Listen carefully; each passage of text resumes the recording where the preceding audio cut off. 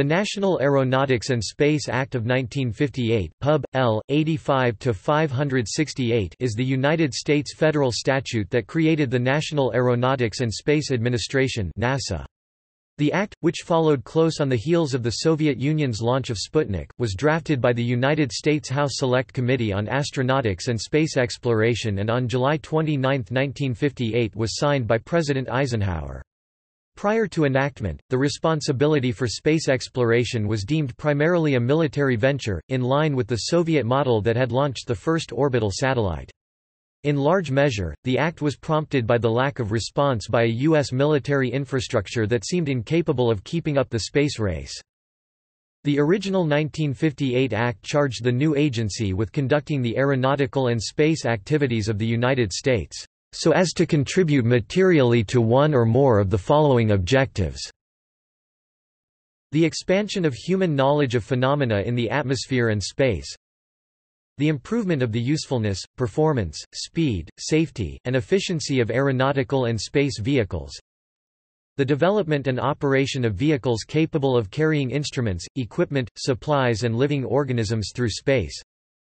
The establishment of long-range studies of the potential benefits to be gained from, the opportunities for, and the problems involved in the utilization of aeronautical and space activities for peaceful and scientific purposes. The preservation of the role of the United States as a leader in aeronautical and space science and technology and in the application thereof to the conduct of peaceful activities within and outside the atmosphere. The making available to agencies directly concerned with national defenses of discoveries that have military value or significance, and the furnishing by such agencies, to the civilian agency established to direct and control non-military aeronautical and space activities, of information as to discoveries which have value or significance to that agency. Cooperation by the United States with other nations and groups of nations in work done pursuant to this act and in the peaceful application of the results thereof, and the most effective utilization of the scientific and engineering resources of the United States, with close cooperation among all interested agencies of the United States in order to avoid unnecessary duplication of effort, facilities, and equipment. In 2012, a ninth objective was added: the preservation of the United States' preeminent position in aeronautics and space through research and technology development related to associated manufacturing processes. The Act abolished the National Advisory Committee for Aeronautics (NACA), transferring its activities and resources to NASA effective October 1, 1958. The Act also created a Civilian-Military Liaison Committee, for the purpose of coordinating civilian and military space applications, and keeping NASA and the Department of Defense fully and currently informed of each other's space activities. To this day, the United States has coordinated but separate military and civilian space programs, with much of the former involved in launching military and surveillance craft and, prior to the Partial Test Ban Treaty, planning countermeasures to the anticipated Soviet launch of nuclear warheads into space. In addition, the new law made extensive modifications to the patent law and provided that both employee inventions as well as private contractor innovations brought about through space travel would be subject to government ownership.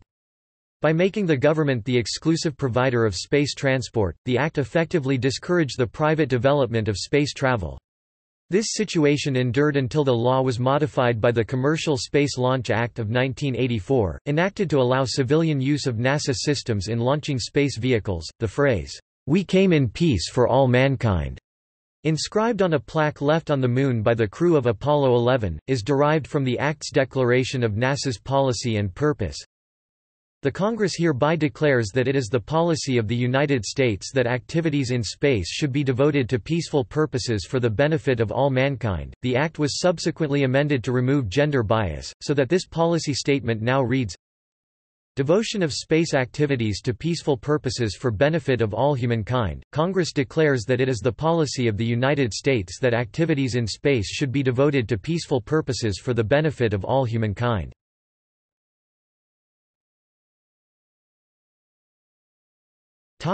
See also: Spin-off history.